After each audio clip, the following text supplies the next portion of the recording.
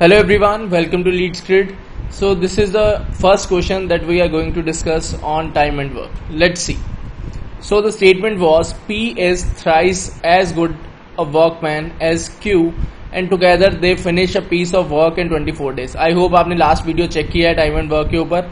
अगर नहीं check किया है then description में उसका link है, वो video पहले check करो and then उसके बाद ये video start करना.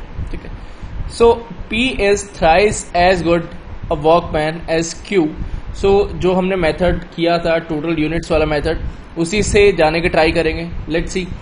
So if we assume here that number of units covered by Q in one day is equal to 1, can we assume that is Q do 1 unit per day. Okay. Now P is thrice as good a workman as Q.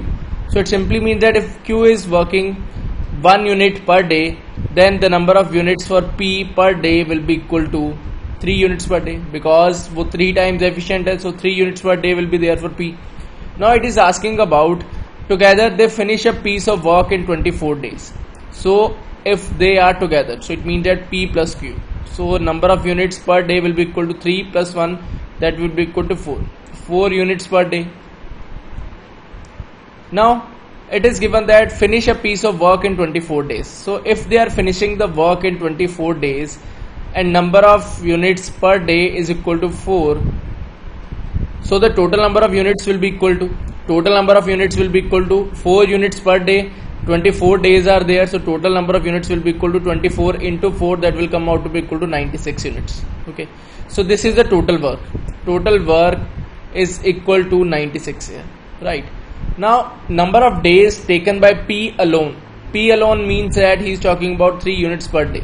So if P alone is going to work, then how many days will be there? That will be 96, that is the total number of units, divided by the number of units covered by P in a day, that is equal to 3.